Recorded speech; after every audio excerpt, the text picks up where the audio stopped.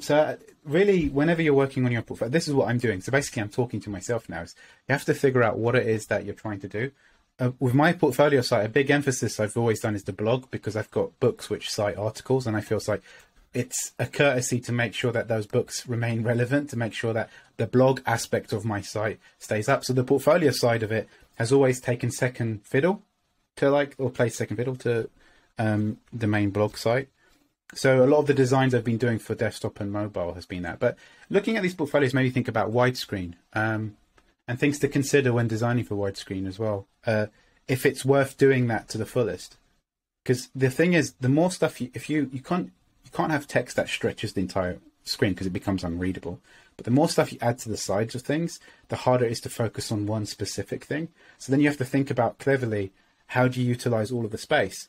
And so thinking about the different specs, and which is why I think sites like Wix and these pre-made systems that allow you to just focus on the case study aspects, so you're not just thinking about building, is a good way to go. If you've got time, building something really custom is great, but realistically, how much time do you have? I was going to ask that. Are you okay with someone using like a Wix or Squarespace? Yeah, of course. Yeah, I think because so too. What's the objective of the person is to showcase their work. For sure. If they're a front-end engineer or front-end developer, then there's an emphasis that you should be building your site because that's you're demonstrating your skills with your own thing.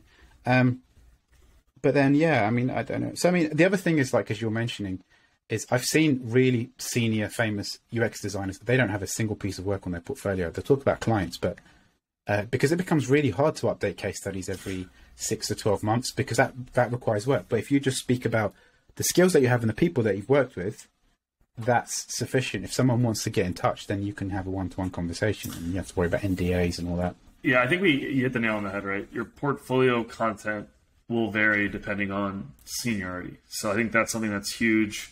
But I do think there's elements that every portfolio should have. I do think that having examples of companies that you've worked with, that's social proof, showing your process, and having leading with some high quality visuals early are all things that I think add some additional boost and recognition.